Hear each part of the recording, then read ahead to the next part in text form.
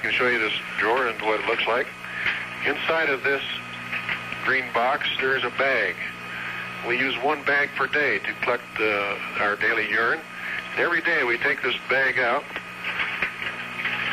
and sample it. We have the mechanism right here for sampling this urine. We mix it up and fasten the sample bag to it. And take a sample of that urine and freeze it.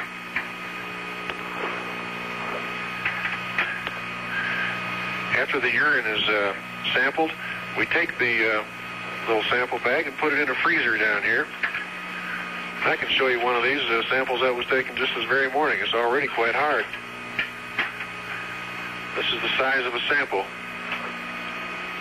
that we bring home from each day's urine.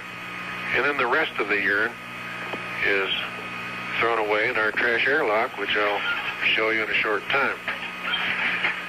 So that's how we handle the waste on Skylab. It's a no fuss, no muss operation. The whole system works very well, and we're very pleased with it. We haven't had any spills yet, and we don't anticipate we will. It's very clean and very sanitary, and a system that those who design it can be proud of. Now we'll move on to the trash airlock and show you what happens to our trash. We have, of course, lots of dirty towels and clothes and tin cans and urine bags and everything we throw out every day. And we don't want to throw them out into space, and so we contain them in a holding tank, which is down below the crew quarters area here. It is actually the used oxygen tank from this rocket stage when it was used to lift men into orbit. This is the it is in fact an airlock, and into it we can put all of our trash and eject it down into this holding tank. It does not go out into space, but stays right in that holding tank, and I'm sure it's filling up now, but there's a lot of room to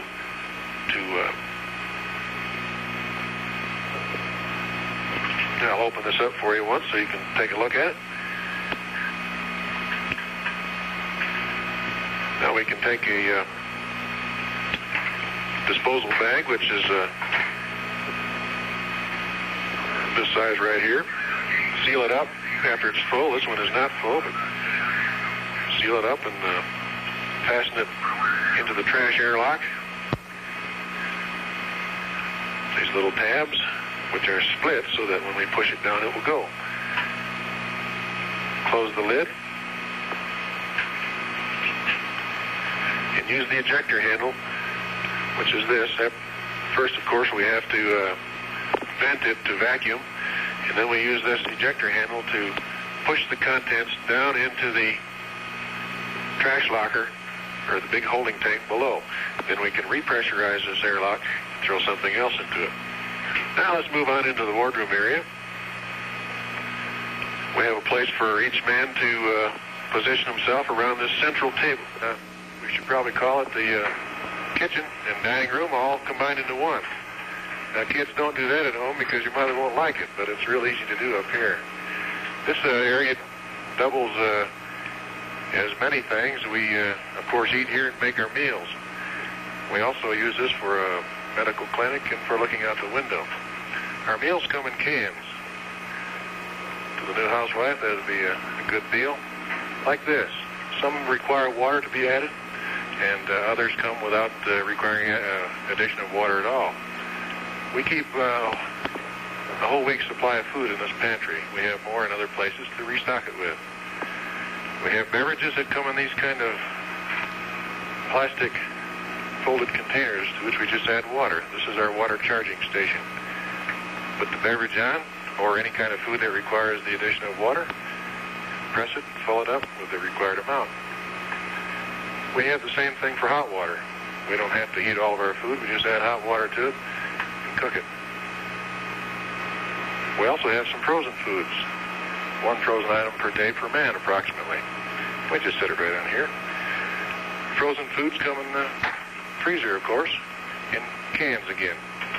We have a refrigerator, just like you have at home, in which to keep foods chilled, primarily drinks, or things like strawberries, for example. Here's a can of strawberries already mixed up for my meal today. Let them set in water a little bit, and there you are. We also keep our medicines in the refrigerator to keep some of them cool.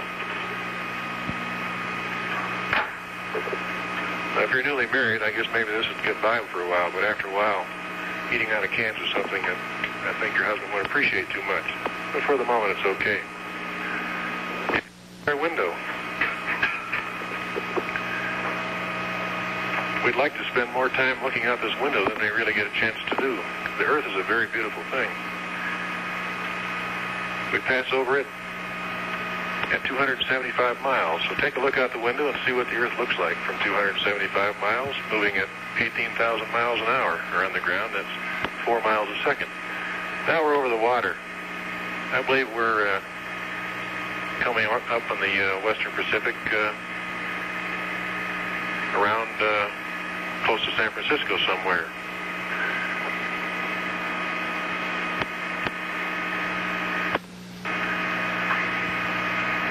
As I said, the Earth is very beautiful. The sky is always black.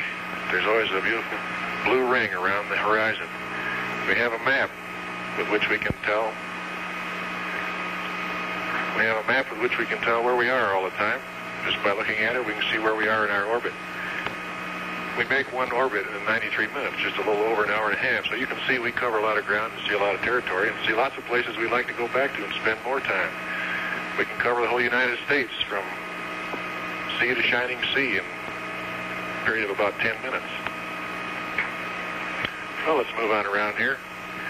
We have several lockers in which we store things, and in this room we also have an entertainment kit. A place where we can play some music. It's located right behind here. We have a tape recorder. We all have our personally selected tapes that we can play, much sometimes to the annoyance of our colleagues, but usually not. And we have books. Each man has about 4 books that he can read. So far we haven't had a chance to read any books, but we have them along just in case we have an opportunity. We have some binoculars in here that we can look at things a little more closely out the window with. And a number of other things that we could use if we ever had time. But mostly we use the music. We enjoy the music very much. We just play it like you would in your home. Just in the background. As I was saying before, this is also sort of a medical clinic. We have a number of lockers here which are devoted to medical supplies. For example, in the upper locker we have all of our drugs, medicines. Same way in the second locker we have a number of drugs and medicines we can use if we need them. In here we have a microbiology kit, a kit to study our blood or our urine to determine what that illness is and what kind of medicine that it might respond to. We have an incubator in which we can incubate the bacteria and let it grow. We also have various implements to do minor types of first aid with. For example, we can suture things, suture cuts. We can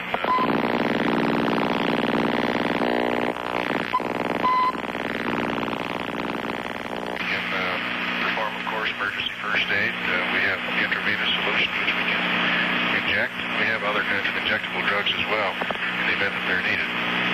So that's our wardroom, or our kitchen area, as you call it back on Earth. Now we'd like to wander out here to the area we started in and show you a few things that you did not see earlier.